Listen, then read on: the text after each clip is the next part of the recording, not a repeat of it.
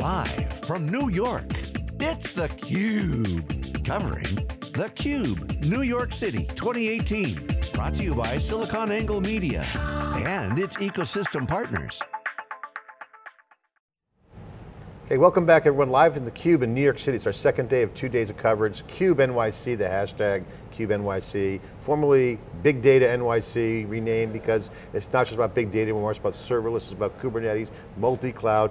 Data, it's all about data, and that's the fundamental change in the industry. Our next guest is Yaron Haviv, who's the CTO of Iguazio, CUBE alumni, always coming on with some good commentary, smart analysis. Kind of a guest host as well as an industry participant, supplier. Welcome back to theCUBE, good to see you. Thank you, John. Nice Love having you on theCUBE because you always bring some great insight and we appreciate that, thank you so much. First, before we get into some of the comments, because I really want to delve into comments that David Richards said a few years ago, the CEO of WANdisco. He said, cloud's going to kill Hadoop. And people were looking at him like he's, oh my God, was this heretic? He's crazy. What is he talking about? But you might not need Hadoop. If you can run serverless, Spark, TensorFlow, you talk about this off camera. So yes, is Hadoop going to be the OpenStack of the big data world? Yes, I don't think cloud necessarily killed Hadoop, although it is working on that, because you go to Amazon, you could consume a bunch of services and you don't really need to think about Hadoop. I think cloud native is sort of starting to kill Hadoop, because Hadoop is 3 layers. It's a file system, HDFS, and then you have sort of a scheduling, Yarn, and then you have applications started with like MapReduce, and then evolve into things like Spark. Okay, so file system I don't really need in a cloud. I use S3, I can use a database as a service as pretty efficient way of storing data. For scheduling, Kubernetes is a much more generic way of scheduling workloads. I am not confined to Spark and certain specific workloads. I can run with TensorFlow, I can run with data science tools, etc., just containerized. And so essentially, why would I need Hadoop? If I can take the traditional tools people are now evolving and using, like Jupyter Notebooks, Spark, TensorFlow, those packages with Kubernetes on top of a database as a service and some object store, I have a much easier stack to work with. And I could mobilize that, whether it's in the cloud, on-prem, on different vendors. And scale is important too. How do you scale it? Of course, and you have independent scaling between data and computation, unlike Hadoop. So I can just go to Google and use BigQuery, or use DynamoDB on Amazon or Redshift or whatever, and they automatically scale it out, and then they'll. That's a unique position. So essentially, Hadoop versus Kubernetes is a top line story, and wouldn't that be ironic for Google, because Google essentially created MapReduce, and Cloudera ran with it and went public, but they were talking about 2008 timeframe, 2009 timeframe, back when cloud was just emerging in the mainstream. So wouldn't it be ironic Kubernetes, which is being driven by Google, ends up taking over Hadoop in terms of running things on Kubernetes and cloud native vis-a-vis on-premise with Hadoop? Yeah, so people sort of tend to give this comment about Google, but essentially Yahoo started Hadoop, Google started the technology, and just a couple of years after Hadoop started with Google, they essentially moved to a different architecture with something called Percolator.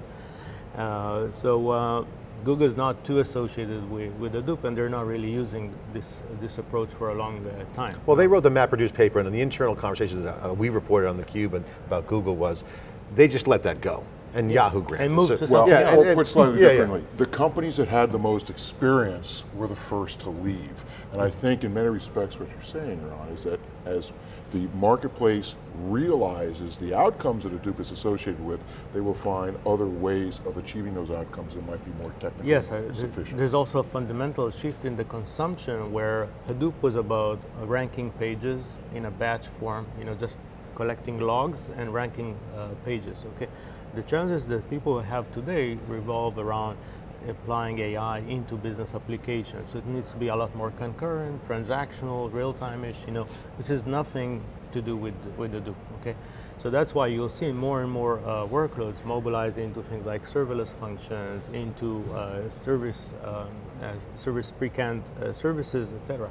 And Kubernetes is playing a good role here, is providing the transport for migrating workloads across cloud providers, because I can use GKE, the Google Kubernetes, or Amazon Kubernetes, or Azure Kubernetes, and I could write the same application and deploy it in any cloud or on-prem on my own private cluster. It makes the infrastructure agnostic, really, in this application focus. Question about Kubernetes, we heard on theCUBE earlier, the VP of product at Blue Data said that Kubernetes ecosystem and community needs to do a better job with stateful. They nailed stateless, but stateful was stateful application support, something that they need help on. Do you agree with that comment? And then if so, what are alternatives for customers who care about state?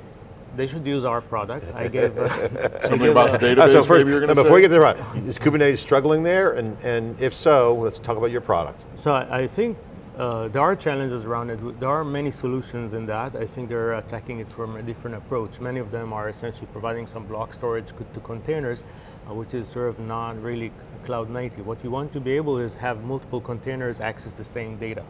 And that means either sharing through file systems, through object, or through databases, because one container is generating, for example, ingestion or of a stream. It writes it someplace. Another container is manipulating that same data. A third container may look for something in the data and generate a trigger or an action, okay? So you need shared access to data from those containers. And because the data synchronizes all three of those things. Yes, because the data is the form of state. The form of state cannot be associated with a single container, which is what most of, I'm very active in CNCF and those committees, and you have all the storage guys in the committees that they think that block storage is the right solution, because they still think like virtual machines, okay? But the general idea is that if you think about Kubernetes is like the new OS, where you have many processes, they're just scattered around. In OS, the way for us to share state between processes in OS is whether through files or through databases and those forms. And that's really what we're threads, inter-process communication, basically. And that's essentially, I gave maybe 2 years ago a session in KubeCon in Europe about what we're doing on storing state, extremely high performance access from those container processes to our database that could impersonate as object, file, streams, or time series data, etc. And then essentially all those workloads just mount on top of, and they can all share state. We can even control the access control for each individual So you feel you nailed the state problem? Yes, and we have by the way, we have a managed service. Anyone could go today to our cloud, to our website, and just start trial. He gets his own Kubernetes cluster provision within less than 10 minutes, 5 to 10 minutes, with all those services pre-integrated with Spark, Presto, Zeppelin notebooks, Jupyter notebooks, real-time utilities, serverless functions, all that pre-configured on his own Kubernetes 100% compatible with Kubernetes, no impact. It's a real Kubernetes, and now we're Kubernetes investment. Yes, and what we're just expanding it to more types of Kubernetes. Right now, it's working on bare metal or Amazon Kubernetes, EKS, I think. We're working on AKS and GKE as well, with partnership with Azure and Google. And we're also building an edge solution that essentially exactly the same stack can run on an edge appliance in a factory, and you can essentially mobilize data and functions back and forth. So you can go and develop your workload, your application in the cloud, test it under simulation, push a single button and teleport the artifacts into the edge factory or retailer. So is that like near real-time Kubernetes? It's a real-time Kubernetes. If you think about the kind of things we're doing, it's all real-time. Interesting. Talk about real-time in the database world, because you mentioned time series databases, and you could do an object store versus block. When we talk about time series, you're really talking about data that's very relevant in the moment, and also understanding time series data, and then its importance post-event, if you will, meaning how do you store it? Do you care? I mean, it's important to manage the time series. At the same time, it might not be as valuable as other data or valuable at certain points in time, which changes its relationship to how it's stored and how it's used. Talk about the dynamic of time series So first data. we sort of figured out in the last 6 or 12 months that essentially real time is about time series. Everything you think about real time, sensor data, even video is a time series of frames, okay? And what everyone wants to do is ingest a huge amount of time series data. They want to cross-correlate it because, for example, even think about stock tickers. The stock has an impact from news feeds or Twitter feeds of a company or a segment. So essentially what you need to do is something called multivariant analysis of multiple time series and be able to extract some meaning, and then decide if you want to sell or buy a stock as an application example.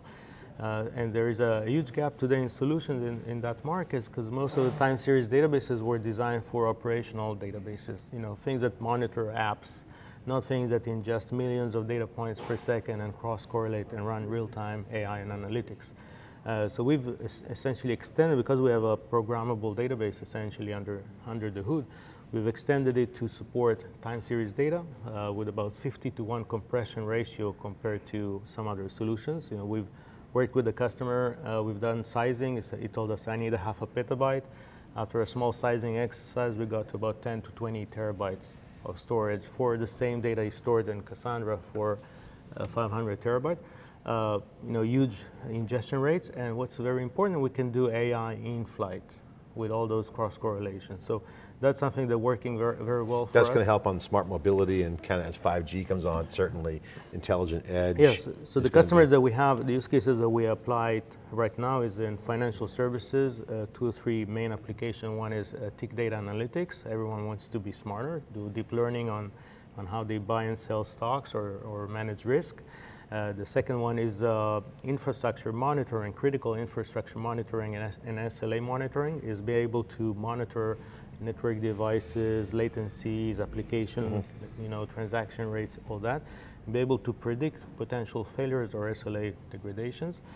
We have similar applications within the telcos. We have about 3 telco customers using it for real-time series analytics of network data, cybersecurity attacks, congestion avoidance, SLA management, and also automotive, fleet management, ride-hailing. They're all essentially feeding huge data sets of time series analytics. They're running cross-correlation and AI logic, and based on that, they can generate triggers. And if you now apply it to Hadoop, what does Hadoop have anything to do with those kinds of applications? You cannot feed huge amount of data sets, you cannot react in real time, and it doesn't store time series efficiently. Becomes Hadoop. Yes, you said that. That's good. Yaron, I know we don't have a lot of time left, but we're running out of time, but I want to make sure we get this out there. How are you engaging with customers? You guys got great technical solution. We know, we can vouch for the tech chops that you guys have. We've seen your solution. If it's compatible with Kubernetes, certainly this is an alternative to have really great analytical infrastructure, cloud native goodness that you're building. Do you do POCs? Do they go to your website? And how do you engage? How do you get deals? How do people work with you? So because now we have a cloud service, so we also engage through the cloud. Mainly we're going after customers and leads that we generate from such events or from webinars and activities in the internet, and then we sort of follow with those customers. We know the specific— So direct sales? Sort of direct sales, but through the lead generation mechanism. And marketplace also, activity, Amazon, Azure, so marketplaces? we have partnerships with Azure and Google now. With Azure, we have joint selling activities. They can actually resell and get compensated on our solution as an edge for Azure. We're working on a similar solution with Google, very focused on retailers. That's their current market focus of essentially think about stores that have a single supermarket will have more than 1,000 cameras, okay? Just because they're monitoring shelves in real time. You think about Amazon Go kind of applications, real-time inventory management. You cannot push 1,000 camera feeds into the cloud in order to analyze it and decide on inventory levels and proactive action. So those are the kind of applications. Some of them are So it's bigger deals. You're working on some big deals. Yes, we're not a Raspberry Pi kind of a solution. That's for bigger customers. Got it. Well, Yaron, thanks for coming on. Yaron Haviv, the CTO of Iguazio. Check him out. Obviously, been great commentary. Love the Hadoop versus Kubernetes narrative. Love to explore that further with you. Stay with us for more coverage after this short break. We're live on day 2 of CUBE NYC, part of Strata Hadoop World, CUBE Hadoop World, whatever you want to call it. It's all about the data. We'll bring it to you. Stay with us for more after this short break. Thank you.